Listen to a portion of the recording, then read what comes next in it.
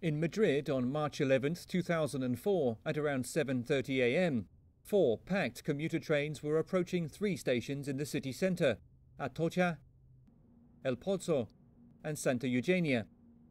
At 7:37 a.m., a backpack exploded in train C1/21431 inside Atocha Renfe station.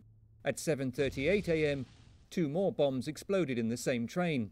A 4th bomb hidden in a backpack in car 1 failed to detonate.